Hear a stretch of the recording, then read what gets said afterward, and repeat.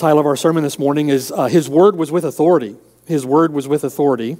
Our text, Luke chapter 4, verses 14 through 32. And we won't have opportunity to work in detail fashion through this whole text, but we do want to make reference to it, considering our subject that we'll be covering this morning. Our sermon today is part of a new series at our church entitled The Essentials. And if you're visiting with us, we're compiling a series of sermons and a series of classroom lessons on the essentials of Baptist theology or the essentials of church practice.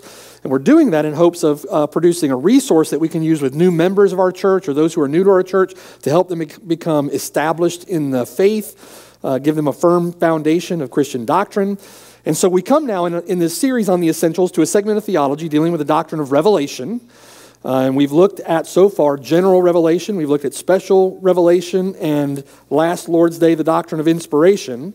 And so today, we come to the subject of biblical authority, or the authority of the Scriptures, biblical authority. If the Bible, that form of special revelation that you hold in your hands this morning, if your Bible is the inspired Word of the living God, then it is undeniably true and uncompromisingly authoritative. It's undeniably true because God, who is the source of all truth, cannot lie. It is uncompromisingly authoritative because it is the word of the Lord, our God, the one to whom we must give an account. And not only is the Bible undeniably true, not only is the Bible uncompromisingly authoritative, but the Bible then, being that it is in fact the inspired word of the living God, is the only source of divine authority. Only that revelation which comes from Him is ultimately authoritative. There is no other source of divine authority. I'm not saying in making that statement that you can't find truth in other things. We can't find truth in nature, for example. We know that the heavens declare the handiwork of God, or that you can't find truth in other sources to the extent that those sources reflect the truth that is ultimately and primarily and originally found in the authoritative Word of God. We may read good books, but those books are good as long as they point us to the authority and sufficiency and clarity of God's Word. We may hear good sermons and hear truth from sermons, but that truth is only authoritative and only good to the fact that it points you back to the Word of the living God. There is no other source of divine authority. There is only that authority that is asserted by fallen men. So what we find then is we're talking about two categories of authority, so to speak. Divine truth or worldly philosophy. God's wisdom or man's wisdom. That which is spiritual, that which is carnal. Two categories. What we believe, the way that we think, the way that we conduct ourselves, the way that we reason, the way that we understand is ultimately rooted and ultimately grounded in this question of authority. The authority of God or the authority of man. Two categories, two camps, a clear line between them, and a decision to make. What are you going to submit to? Who are you going to trust? Will you continue to rely upon man's wisdom? Are you going to continue to trust and submit to man's so-called authority, or will you submit to the authority that is found alone in the Word of the living God? The unbelieving sinner disregards the authority of God and upholds the authority of man. The unbelieving sinner thinks to himself, I can decide for myself what is true.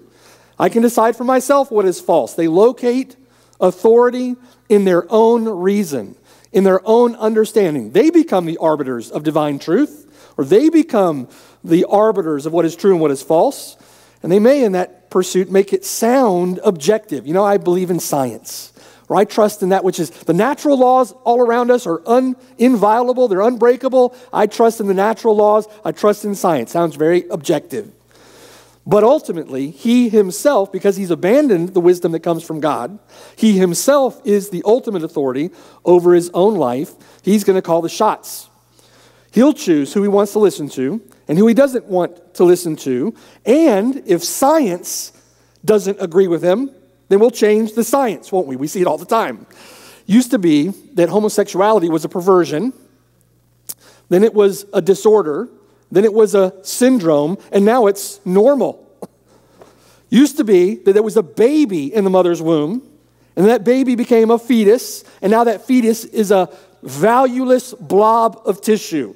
Right? If the science doesn't agree with us, we'll change the science. Why? Because man finds himself his own ultimate authority in all things. We'll just change the science. Besides, he makes the decisions, and he ultimately knows what's best for himself.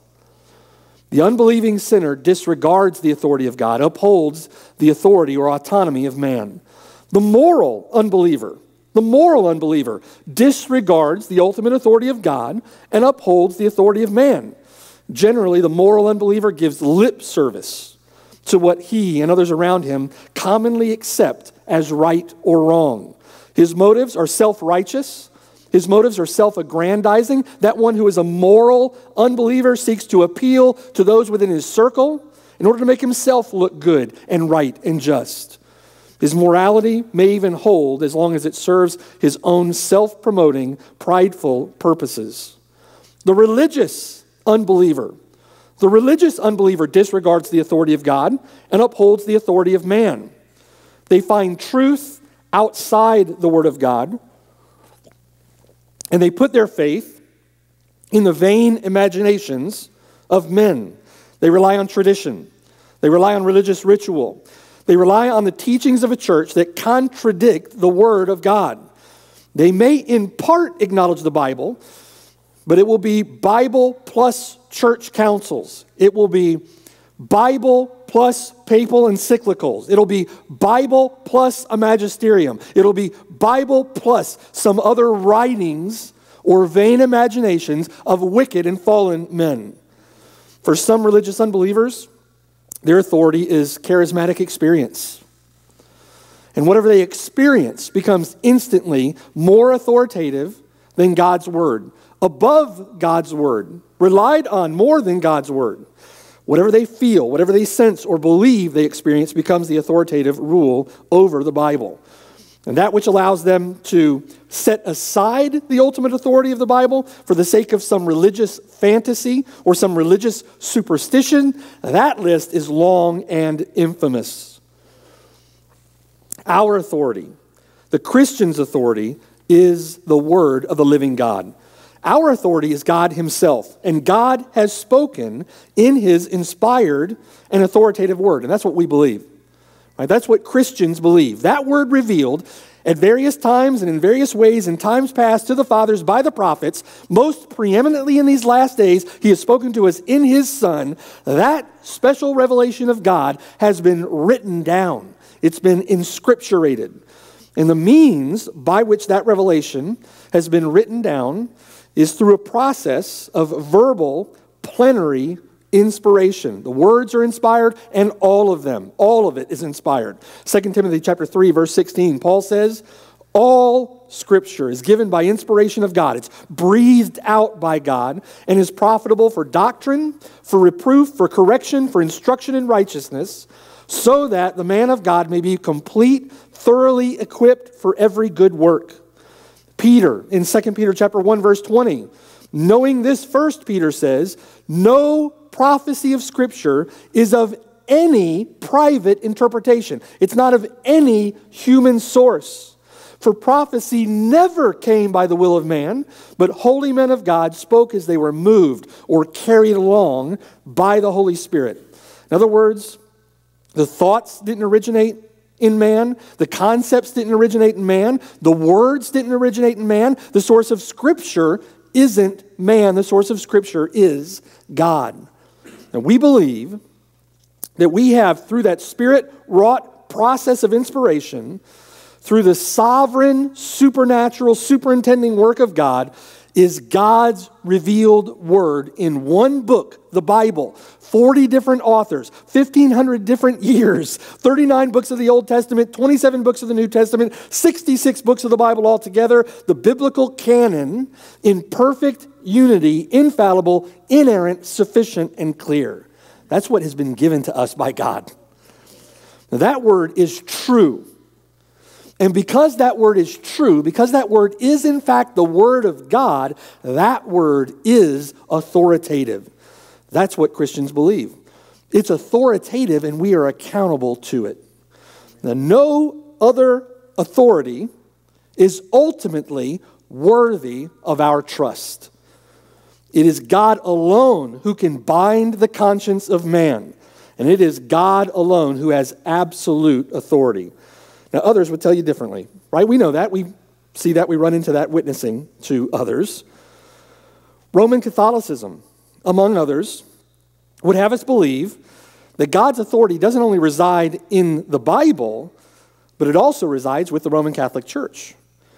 And God has delegated his authority to the church, first to Peter, and then through a succession of Peter's popes. Well, how trustworthy has that institution, the Roman Catholic Church, how trustworthy is that institution proven over the centuries?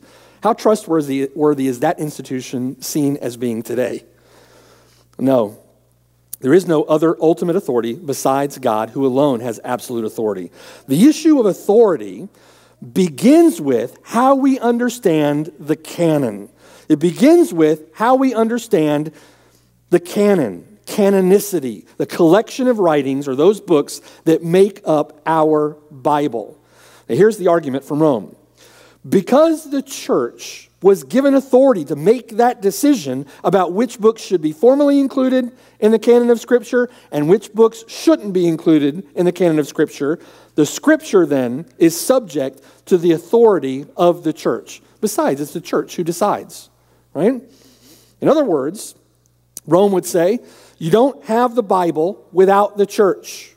And so the church, along with her tradition, is given authority over the Scriptures.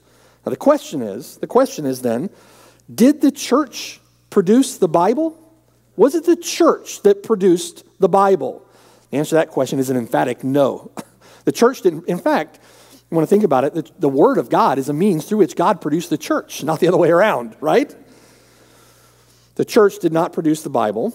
In fact, those in the church at the time that our canon was being acknowledged and affirmed due to attacks and assaults on what was commonly understood to be the canon, those who were putting that together at the time or that were acknowledging or affirming the canon were not so arrogant to have said that they were giving birth to the Bible or were creating the Scriptures. In fact, they were formally said to be receiving it. That was the word they used. We receive the Scriptures. We receive the Bible. Recognizing its authority, recognizing its source and origin as being from God, we receive the canon. The canon, or that collection of sacred books we call the Bible, is not a product of the church. The canon is a product of inspiration. The canon is a product of inspiration. The canon of Scripture, our Bible, came into existence because God has spoken. Without God having spoken, we have no Bible. But because God has spoken and inscripturated what he has revealed through a process of inspiration, we now have an authoritative word, our Bible. And because God breathed out the Scripture, as men were carried along by the Holy Spirit to write what God had revealed to them, God produced the canon. The canon of Scripture is made up of those books that we acknowledge, that God's people acknowledge to be inspired. In other words, books that bear his character, books that bear the marks of his work, books that bear the attributes of their divine author. Not merely books that were chosen by men, not merely books that have been approved or chosen by historic council, not merely books that justify some heretical doctrine that men want to hold to. If it's not the Word of God, then it is the word of men, right? And why would we ever submit ourselves to the words of men? And so the authority of the Word of God rests upon the divine inspiration of the Word of God. And we submit to that authority that properly reflects his word. In other words, these words are authoritative precisely because these written words are God's words, and God's people acknowledge it as so. Therefore, if you think with me now, to reject inspiration is to reject the authority of the Bible. To reject inspiration is to reject the Bible's testimony of itself. To reject inspiration is to reject the authority of God himself. Reject inspiration, and the Bible becomes a book like any other book. Parts of it out of date, parts of it irrelevant, parts of it that don't matter, parts of it wrong, parts of it unreliable, all of it unauthoritative. How is it that the Lord exercises his lordship over his people? He does that by his Spirit through his word. The question becomes, as we think about this subject together, the question becomes, how do we know they are God's words? How do we know? If we're going to submit to this authority, how do we know that they are God's words? There are many, many, many ways in which we can answer that question from Scripture. There are many ways that we can answer that question from outside of Scripture. There's both internal evidence to the inspiration of God's word and the authority of it, and there's external evidence to the inspiration and authority of God's word. Many different approaches that we could take, but it's good that we consider the answer. We could begin by saying that the Bible is authoritative because it claims to be the Word of God. The Bible itself claims to be the very Word of God, and that is true, and the Bible is authoritative when it claims it. But there are many books, aren't there? There are many books that claim to be divine in origin, divine in source. There are many books that claim to be inspired by God. We could say that our belief, our trust in the Word of God is a matter of faith. That we're people of faith, we're to be people of the book, and so we believe and trust the Bible because it claims to be the Word of God. It's a matter of faith, and we should make it a matter of faith. It is a matter of faith. But there are many who would say the same thing about their supposedly holy books. It's a matter of faith to them that they believe their scriptures. How do we know that what we have is the word of the living God? How do we know they are God's words? The issue of authority is established by the way in which God's word manifests to God's people the glory of the one who revealed that word to us. Now think with me for a moment. The issue of authority, the issue of inspiration, knowing that this is God's word that we have in our hands, the issue of authority is established by the way in which God's word manifests itself to God's people, the glory of the one who revealed that word to us. It manifests the glory of God. The Westminster Larger Catechism gives us this answer to a catechism question. This is really helpful. Catechism says this: the Scriptures manifest themselves to be the Word of God. How? How do the Scriptures do that? How do they manifest themselves to be the Word of God? By their majesty and by their purity, by the consent of all the parts, by the scope of the whole, which is to give all glory to God, by their light, by their power to convince and convert sinners, to comfort and build up believers unto salvation, but the Spirit of God, bearing witness by and with the Scriptures in the heart of man, is alone able fully to persuade it that they are the very Word of God. Even that evidence of divine inspiration is a work of God's Spirit in the heart of God's people. So, as we think about that statement together, there's some objective means by which we know that the Bible is the Word of God. But the confession is quick to point out that the primary means is the subjective work of the Spirit of God in the heart of man. Paul would say it this way in 2 Corinthians chapter 4, verse 6. The God who commanded light to shine out of darkness, that God must shine in our hearts to give the light of the knowledge of the glory of God in the face of Jesus Christ. We need the Lord to shine abroad in our hearts. The Lord says this in John chapter 10. Listen. He who enters by the door is the shepherd of the sheep. To him the doorkeeper opens, and the sheep hear his voice. He calls his own sheep by name, and he leads them out. And when he brings out his own sheep, he goes before them, and the sheep follow him, for they know his voice. Yet they will by no means follow a stranger, but will flee from him, for they do not know the voice of strangers. He later told the Pharisees in the same chapter, you do not believe my words because you are not of my sheep. Absolutely sinks the ship of mental assent, doesn't it? That someone comes to a knowledge of God through mental or intellectual means alone simply doesn't work that way. The Spirit of God bears witness with our spirit. So we may see the words majesty, the words purity. We may marvel at the consent of all its parts. We may stand in amazement at the scope of the whole, and we should.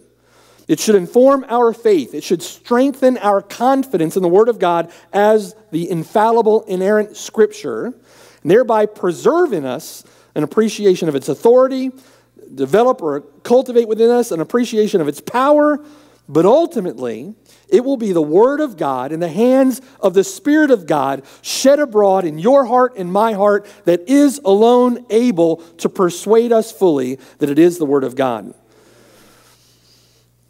We may be able to see its true majesty and its true purity, its true harmony, its true unity, its true scope only through the work of the Spirit of God. I'd like for us to consider this reality from our text this morning, found in Luke chapter 4, beginning in verse 14.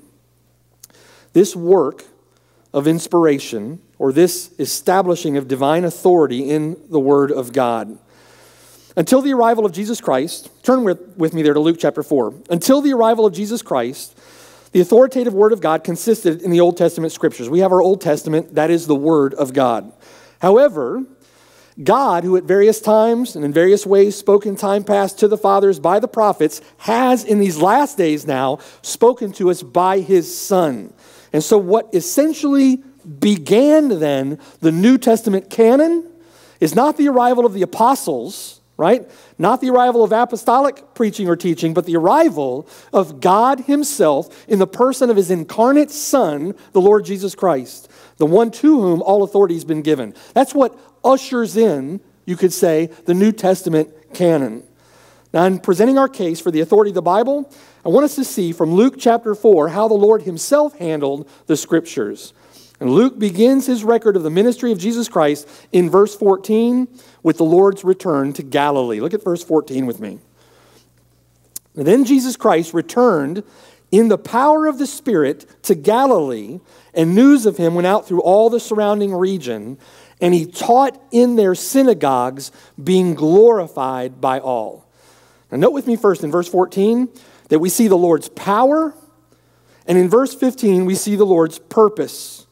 Verse 14 is power, verse 15 is purpose. He went out in the power of the Spirit of God. The Spirit of God is at work through the ministry of the Lord Jesus Christ, and the Lord Jesus Christ is laboring in ministry in the power of the Spirit of God. Do you see? Not apart from the Spirit of God. This is another example of the indispensable operations of the Trinity, of the Godhead. We see the Lord's power. Verse 15, we see the Lord's purpose. His purpose for returning to Galilee was to preach and to teach in their synagogues. Now, what was the Lord preaching and teaching? He's preaching and teaching the Word of God. Jesus said, I don't speak on my authority, on my own authority. The words that I speak are the words that I've been given to speak by God. His words are the words that I speak, right? He's not preaching or teaching on his own authority, so to speak. He's preaching the Word of God. Now that sums up the earthly ministry of the Lord. This power of the Spirit with the purpose of preaching and teaching the Word of God, the gospel. Preaching and teaching in the power of the Spirit. Notice first now, I want you to see the central place of the Word of God in the worship of God. The central place of the Word of God in the worship of God. From Jewish history, we know that a typical synagogue service would have begun with the singing of psalms. This was written down. They would have sang psalms together. On this particular day, they would have sung the Hallel, Psalms 145 to 150. They would have sang psalms together. They would have recited the Shema from Deuteronomy chapter 6. They would have said together, Hear, O Israel, the Lord our God, the Lord is one. You shall love the Lord your God with all your heart, with all your soul, and with all your strength. That is the authoritative word of God. They would have recited that together after singing psalms. After the Shema, there would have been prayers, several prayers offered to God, and then 18 benedictions called the Shemona Esrei. 18 benedictions. Now, all of this was leading up to the center or focus of the service, which was the reading and exposition of God's word. They'd have begun with a reading of the Torah, the first 5 books of the Old Testament: Genesis, Exodus, Leviticus, Numbers, and Deuteronomy. There were multiple readings in the Torah, and then they would read from the prophets, the Haftorah. There would be an expositional sermon, an explanation of a text by someone appointed to preach, and then they would close with a benediction. And notice in that explanation of synagogue worship how word-centered their worship was. This was the context in which Jesus Christ would come into the synagogue to preach and to teach. Word-centered. The context of their worship, service, it focused on the Word of God. Now, if you listen to that, it sounds familiar, doesn't it? They got together, they sang together. They recited or read the Word of God together. There were several scripture readings, which they heard together. And then there was an exposition of a text, a sermon, and then they prayed together and dismissed. Sounds like our service even today, doesn't it? Sounds like worship of the church throughout the centuries, doesn't it?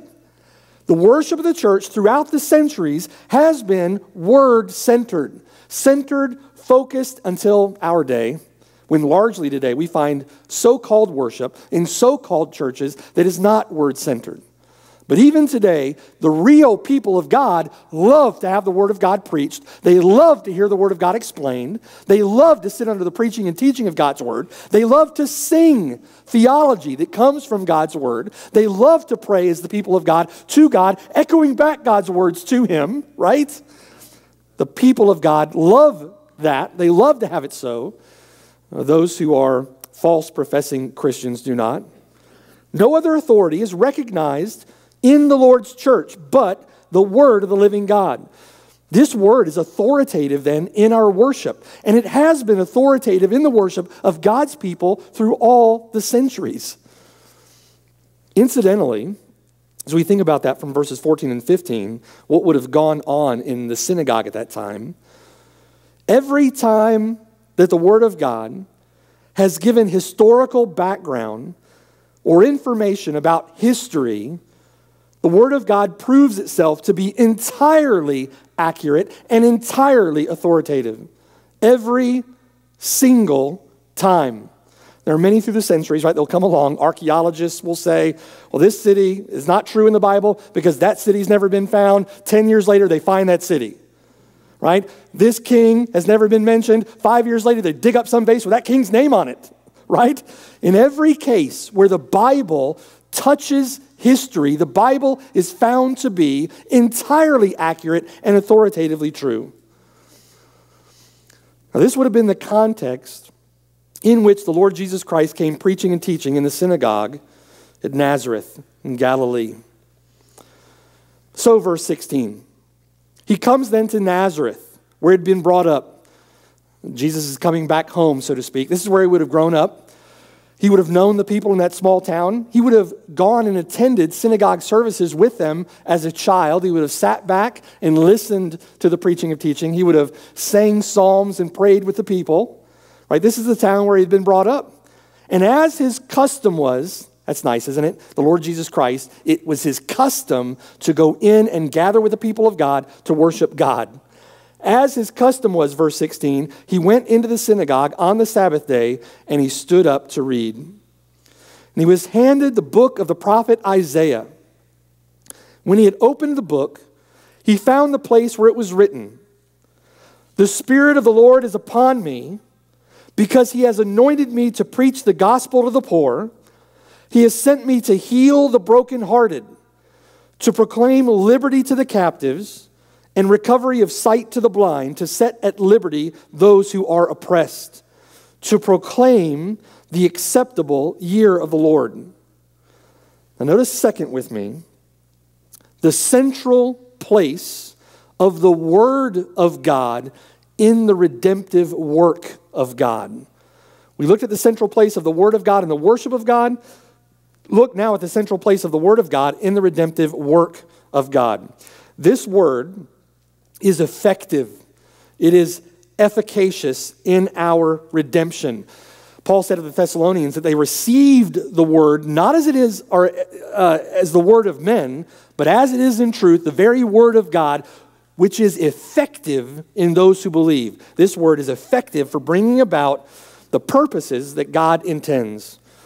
Now, at the right time in the service, the attendant in the synagogue called the Hassan, the one in charge of the scrolls, right? This attendant comes up to Jesus, who had been given an opportunity to speak. This was obviously set up ahead of time. And this attendant hands him the scroll of Isaiah, the appointed reading for that particular day. It's interesting, 154 readings in the Torah, in the prophets, 154 readings. It would have taken 3 years to get through all of those readings, and it just so happens today, as the Lord Jesus Christ, just so happens, right? As the Lord Jesus Christ is entering the synagogue, that the reading for that day is from the scroll of Isaiah, the gospel, so to speak, of the Old Testament. The Lord will read from the scroll of Isaiah, and so the Lord turns to Isaiah chapter 61. Turn there with me. Isaiah chapter 61. And he begins reading in verse 1. Now all there in the synagogue would have recognized this text as a reference to God's promised Messiah. They would have seen this text as a messianic text. The anointed one is the one, the Christ, who would come in the power of the Spirit. As we look at Isaiah chapter 61, this messianic prophecy or this messianic development had taken place throughout the book of Isaiah. It's written all over the scroll of Isaiah. Flip back with me, keep your finger there in Isaiah 61, and flip back with me to Isaiah chapter 9. Begins all the way back in Isaiah chapter 9, where in verse 6, prophet says, "For unto us a child is born, unto us a son is given, and the government will be upon his shoulder. His name will be called Wonderful, Counselor, Mighty God, Everlasting Father, Prince of Peace. Of the increase of his government and peace there will be no end. Upon the throne of David and over his kingdom, to order it and to establish it with judgment and justice from that time forward, even forever, the zeal of the Lord of hosts will perform this." This is the promise of the coming Messiah. Now, what this should hearken us back to, even as we consider the text of the Old Testament, is all the way back to Genesis chapter 3, verse 15, where God promises in the course of the curse of the serpent that he will send the seed of the woman, and that serpent will bruise his heel, but the seed of the woman will crush the serpent's head. And this is a fulfillment of that promise seen in Isaiah chapter 9, verse 6. It's a messianic prophecy. Flip the page and look at Isaiah chapter 11. Isaiah chapter 11, and look there beginning at verse 1.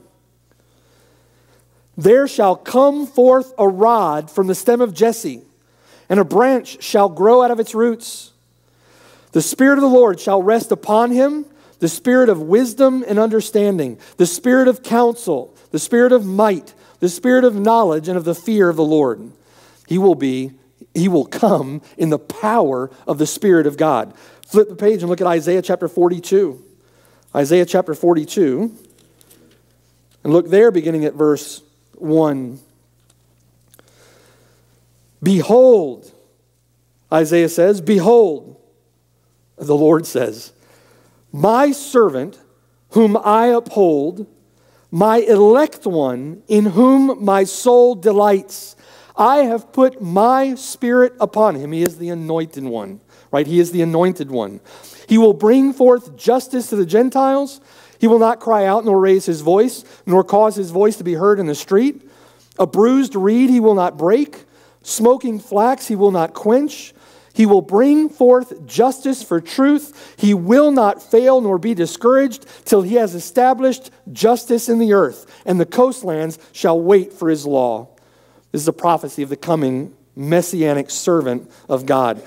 Flip the page and look at Isaiah 53. Isaiah 53. An absolute amazing text in the Old Testament, speaking of the Lord's Messiah. Isaiah chapter 53, verse 1. Who has believed our report? And to whom has the arm of the Lord been revealed?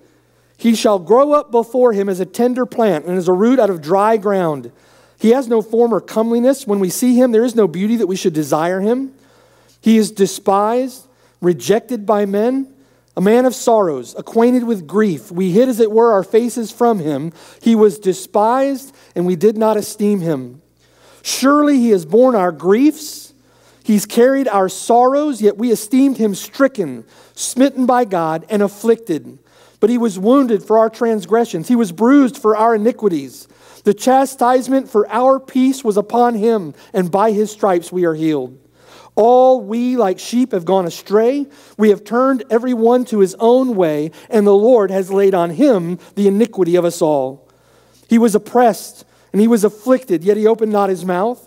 He was led as a lamb to the slaughter, and as a sheep before its shearers is silent, so he opened not his mouth.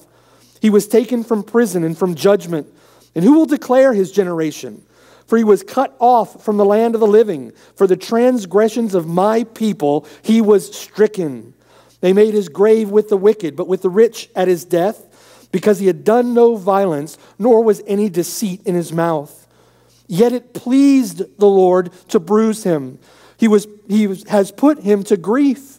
When you make his soul an offering for sin, he shall see his seed, he shall prolong his days, and the pleasure of the Lord shall prosper in his hand. He shall see the labor of his soul and be satisfied. By his knowledge, my righteous servant shall justify many, for he shall bear their iniquities.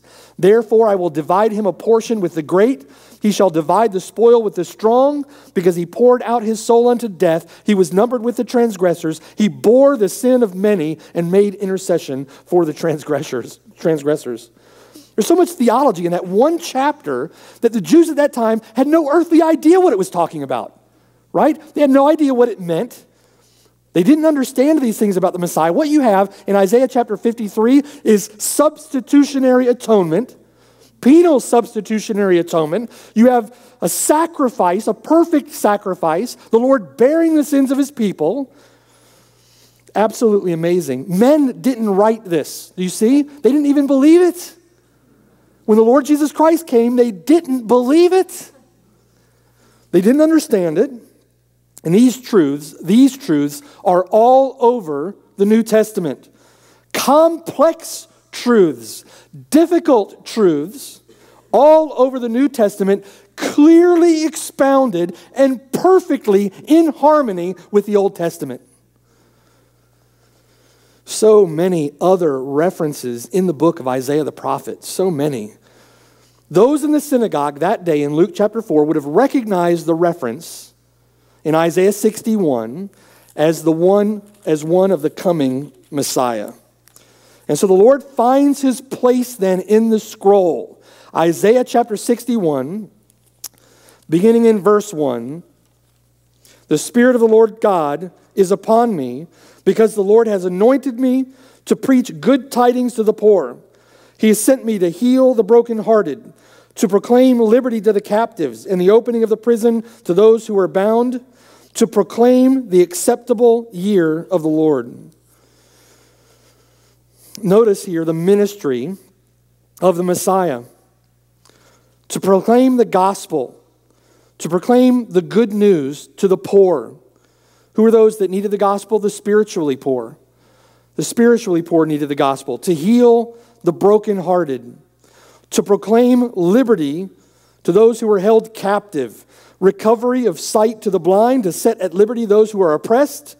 All summarized in Luke chapter 4, verse 19. By verse 19, to proclaim the acceptable year of the Lord. Or what is the year of the Lord? Here, what is the year of the Lord?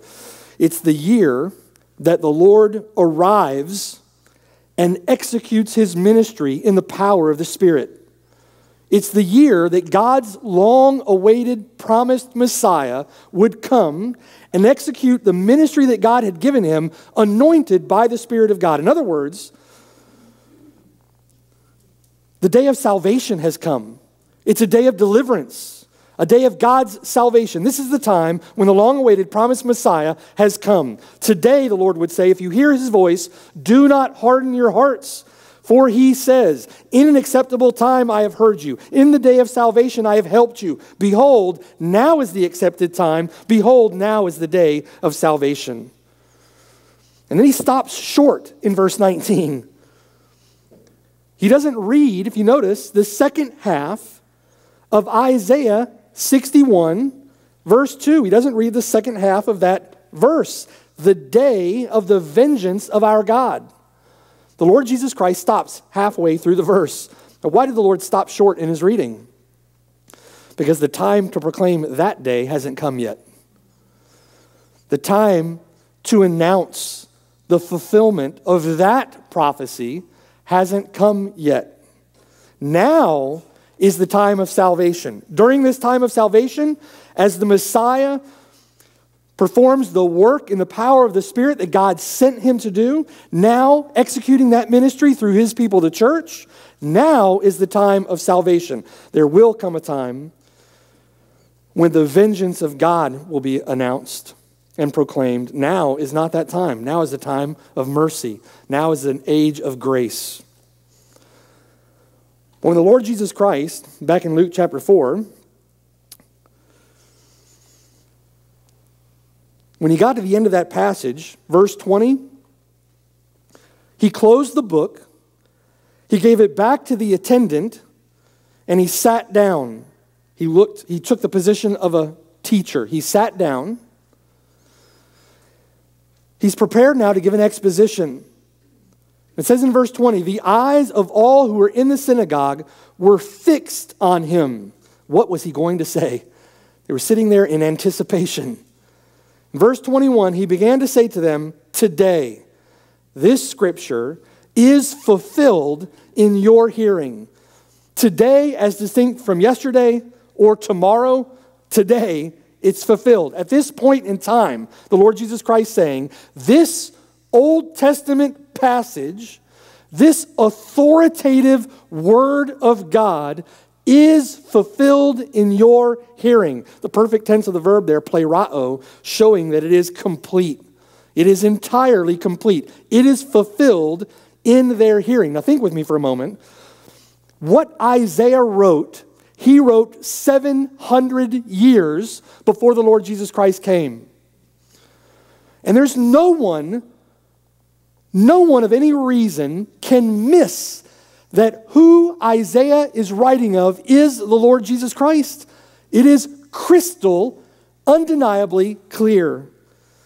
The Lord understands the text that he read in Isaiah as sacred scripture. The Lord understands that text as God's word. He understands it as an exacting and definitive prophecy of the future, understands that its exact fulfillment is at the beginning of his own ministry as the promised Messiah, and that ministry will be accomplished in the power of the Spirit as the Word of God has proclaimed among those who are poor, brokenhearted, blind, captive, and oppressed. In other words, written 700 years before the time of Christ, Jesus Christ now sitting in that synagogue in Galilee, fulfilling that text in their hearing in perfect fashion. This is not the word of mere men. This is not the word of mere men. This is, in fact, the word of the living God. God alone tells the future. God alone decrees the ends before the beginning. The word of God, and only the word of God, does this. No other book. No other book. Incidentally, the word of God, and only the word of God, answers the question, how can I be set free from bondage to my sin? Those in the synagogue that day were to see themselves as poor, brokenhearted, blind, captive, and oppressed. Spiritual condition of their soul. They were to see themselves as poor in spirit. They were to see themselves as They should have been brokenhearted over their sin against God. They should have seen themselves as oppressed by the flesh, oppressed by the world, oppressed by the devil. They should have seen themselves as captives to their sin. They should have seen themselves in that condition. They would have received well the word of God, but they didn't. Only the word of God has what we need, has the answer to that question: how can I be set free from bondage to my sin? How can I be right with a holy God? How can I be forgiven of my sin? How can I go to heaven when I die? Only the Word of God has that answer, and it is the Lord Jesus Christ. The Lord Jesus Christ came proclaiming good news, his own person and work, proclaiming liberty to the captives, the acceptable day or the acceptable year of the Lord. Trust in him, amen? Notice third, though, the central place of the Word of God in fulfilled prophecy. The central place of the Word of God in fulfilled prophecy. One of the most compelling evidences of external support for the authority, for the truthfulness, the veracity of God's Word is fulfilled prophecy. It is stunningly amazing. God's Word tells us what is going to happen, and it happens in explicit detail every time. Only God determines and foretells the future. In fact, God distinguishes his word from any false prophet's word on this basis. Right? If they come preaching a word and that word doesn't come to pass, you're not to listen to that false prophet, right? Deuteronomy chapter 13, Deuteronomy chapter 18. Only God's word authoritatively tells the future, and what it says comes to pass. We can see in Scripture clearly how all that fulfilled prophecy has taken place. All those things that God has promised have come true. Trusting then that all that yet remains to be fulfilled will be fulfilled in the same manner, in exacting detail. Chief example of that is Isaiah 53. Absolutely amazing. In particular, all the Scriptures speak of or point to and are fulfilled in Jesus Christ himself. In Luke chapter 24, as the Lord is walking along the road to Emmaus with two disciples, it says that the Lord then began with Moses and all the prophets, and he expounded to them in all the Scriptures the things concerning himself. In other words, the Old Testament, God's authoritative word, was about him, pointed to the Lord Jesus Christ. The Scriptures are fulfilled in Christ. Matthew chapter 5, verse 17, the Lord says, "Do not think that I came to destroy the law or the prophets. I did not come to destroy, but to fulfill. For assuredly I say to you, till heaven and earth pass away, one jot or one tittle will by no means pass from the law until all is fulfilled." All the Scripture, according to the word of the Lord Jesus Christ, is authoritative. Notice fourth with me, the continuity then and the unity of the Word of God across the Testaments. Christianity, what we have, Christianity, is a fulfillment and a progress of revelation, a continuation of all that's been given in the Old Testament. It's not something entirely new, not something entirely different. And that would have been very encouraging to Christian Jews in the first century, should be very encouraging to Christians today. What we have is a progress of revelation, a grand scope, a grand narrative of God's redemptive plans and purposes in Jesus Christ that began in Genesis, ends in Revelation, and will conclude with our glorification and eternity in the eternal state with him. The continuity and the unity and the harmony, the symphony of God's word across the Testaments. It is a beautiful testimony of the fact that this is not a word, not words written by men. Notice fifth now, how the Lord applied the text of Scripture authoritatively to them. The Lord peels back their hardened condition, bringing conviction on them, calling them to change. The way that he brings conviction, the way that he calls them to change here is by applying the Word of God authoritatively to them. Look at Luke chapter 4, verse 18. Now, here in verse 18, the Lord is essentially saying from Isaiah that unless you see yourself as spiritually poor, brokenhearted, captive to sin, blind to spiritual things, and oppressed, you cannot be saved. That's the ministry of the gospel. It's to those people that the Lord comes bringing good news, and only to those people. Those people who are poor, those people who are brokenhearted, captive, blind, and oppressed. So in verse 22 then, so all bore witness to him as he spoke, now in the synagogue, and they marveled at the gracious words which proceeded out of his mouth, and they said, is this not Joseph's son? That little piece of amazement should also impress us as well, right? Would this world, looking at the Bible as the mere words of men, not say, isn't this written by mere men? And the answer to that is absolutely not. It's impossible. This is God's word, right? They're amazed that the carpenter's son is speaking with such authority, such clarity. They're amazed he's speaking. And why? Because he's preaching the word of God. He is God, the Son. All bore witness to him, marveled at the gracious words which proceeded out of his mouth. And he said, is this not Joseph's son? In other words, this is uncommon speech. This is God's word. He said to them, you will surely say this proverb to me, physician, heal yourself. Whatever we have heard done in Capernaum, do also here in your country. But then he said to them, verse 24, assuredly I say to you, no prophet is accepted in his own country.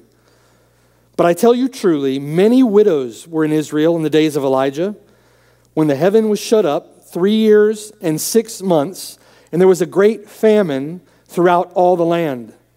But to none of them was Elijah sent except to Zarephath in the region of Sidon to a woman who was a widow.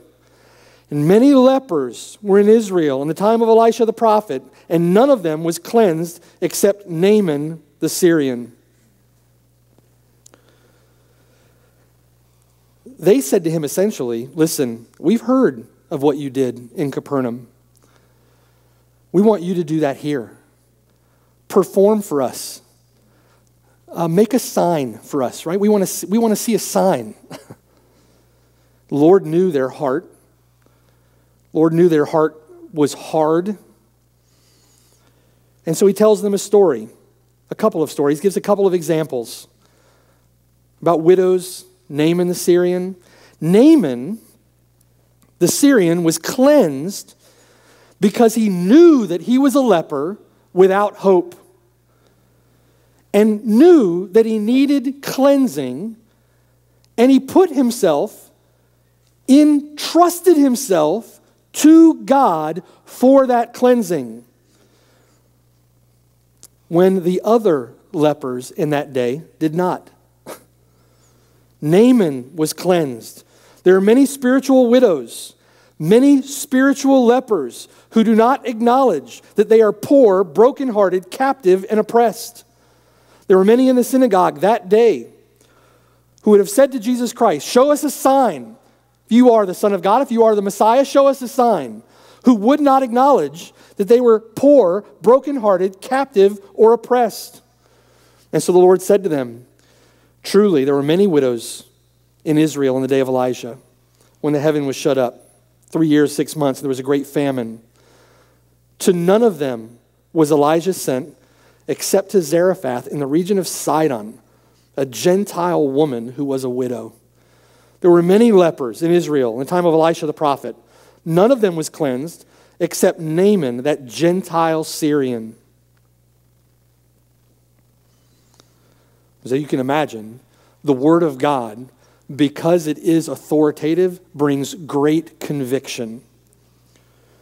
They didn't see themselves as poor, blind, oppressed, captive, wretched, miserable, and naked. They didn't see themselves that way. But notice fifth with me, the worldly, irrational human response to the authority of God's revealed word. Because it is authoritative, and because the Spirit of God convicts the world of sin, righteousness, and judgment, look at how they respond, beginning in verse 28. So all those in the synagogue, when they heard these things, and they understood exactly what the Lord Jesus Christ was saying to them and about them, verse 28, they were filled with wrath. And they rose up, and they thrust him out of the city. And they led him to the brow of a hill on which their city was built, that they might throw him down over the cliff. This was the world's response to the Lord Jesus Christ's first sermon in Galilee. They wanted to kill him. And passing through the midst of them, he went his way. Incidentally, eyewitness testimony of miracles in the Bible is evidence of its authority. This is a testimony of God's grace, testimony of God's mercy, His love, His compassion, and yet it receives this kind of irrational hostility that points to its divine authority. Do you see?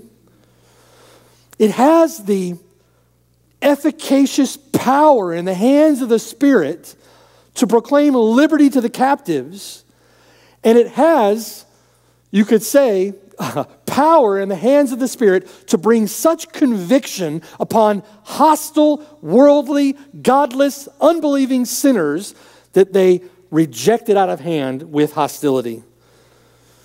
Jesus said, "This world hates me because I testify of it that its deeds are evil." He tells the disciples that if this world hated me, it will hate you also. If it rejects me, they will reject you as well. Why? Because the Word of God is authoritative. In conclusion, verse 31, he went down then to Capernaum, the city of Galilee, and was teaching them on the Sabbaths. And they were astonished at his teaching, for his word was with authority. It is the word of God. Christ spoke with nothing less than the authority of God. What the Lord said was what God had given him to say. He teaches as one having authority, not as their scribes. The scribes were used to teaching in quotation marks. Everything came in quotation marks. Lord Jesus Christ didn't do that. The Lord Jesus Christ came saying, "You heard it said, but I say," with authority equal to and greater than even the Old Testament scriptures. John chapter 12, verse 49. The Lord says, "For I have not spoken on my own authority, but the Father who sent me gave me a command what I should say and what I should speak." So Jesus Christ himself claimed to speak with the very authority of God. If he is the head of the church, which is his body, as the scriptures say that he is, then he speaks with divine authority. And the church, in submitting to his lordship, submitting to his headship over the body, then submits to his authority. And then the Lord delegates his authority to his apostles. The word of God is authoritative. Because it's authoritative, because it's the inspired word of the living God, we all, therefore, have to face an ultimate question. Do we accept the Bible as the Word of God, as our sole authority in all matters of faith and practice, or do we not? Do you not? Martin Lloyd-Jones, is the whole of my thinking governed by Scripture, or do I come with my reason and pick and choose out of Scripture and sit in judgment upon it, putting myself and modern knowledge forward as the ultimate standard and authority? Do you sit in judgment of the Word of God? Do you act as judge, picking and choosing that which you'll submit to and that which you won't? That which you'll believe and that which you won't? The issue, Jones says, is crystal clear. Do I accept Scripture as a revelation from God, or do I trust to speculation? That's what human wisdom is. It's speculation. Do I trust human knowledge, which is absurdly limited? Do I trust human learning, human understanding, human reason? Or, putting it still more simply, do I pin my faith to and subject all my thinking to what I read in the Bible? Or do I defer to modern knowledge, modern learning, to what people think today? It is inevitable for you and for I that we occupy one or the other of those two positions. There are only two categories: the wisdom that is from God, or that wisdom which is worldly, sensual, demonic, that wisdom that comes only from man. So what do you think this morning? What do you think? In all this, we need the Spirit's help, don't we? Ultimately, there's no one who examines the Bible merely or purely intellectually and comes back from it thinking, well, I can't argue with it. It's a bunch of eyewitness testimony. There's a bunch of fulfilled prophecy. I guess it's true. And if it's true, I guess I'm a Christian then. It's not how it works. We need the Spirit of God to open blind eyes, to unstop deaf ears, to change our heart. We need the Spirit of God to testify with our spirit that it is the Word of God, right? By which we cry out, Abba, Father. We need the Spirit's help. Cry out to the Lord. If you're here this morning and you've never turned from your sin, to put your faith and trust in the Lord Jesus Christ, who is God the Son, who has spoken authoritatively to us, and who has preached good tidings to those who are poor, good tidings, good news to those who are brokenhearted over their sin. Cry out to God. Plead with the Lord to show you your wretched, miserable, blind, captive, oppressed condition, and have Him work a work in you by His Spirit. Cry out for forgiveness of sins. Cry out to be made a new creation. Cry out for eyes to see and trust in Christ. He is our righteousness, amen? Because He's the one who came and fulfilled God's word for His people. Let's take a few moments now and pray. And as you're praying, ask for the Lord's help. Consider how you respond to His authoritative word. Do we need to humble ourselves before it? You might need to turn to the Lord this morning from your sin. Trust in the Word of God. This is the very Word of the living God to us. When you're done praying, we'll pray together and then we're dismissed. Let's pray. Father in heaven, Lord, please work in our hearts by your Spirit. We know, Lord, and are grateful for the promise that your Spirit applies your word to our hearts, to cultivate within us faith and dependence on you, to bolster our assurance, to inform and fuel our worship and our obedience. Please, Lord, I pray, work in us to do and to will according to your good pleasure. Conform us by your word, transform us by your word, renew our minds by your word. Help us, Lord, to obey your word, to live according to it. Help us to value it as it is, to receive it as it is, the very word of God. Help us to desire it as the pure milk that we need to nourish our souls. Help us, Lord, we pray. We love you. We thank you for this blessed privilege of having your word in our hands. Lord, I pray we would not receive the grace of God in vain. I pray we wouldn't take it for granted, but that we would seek your face in it. Shine abroad in our hearts, Lord, for your glory, we pray. In Jesus' name, amen.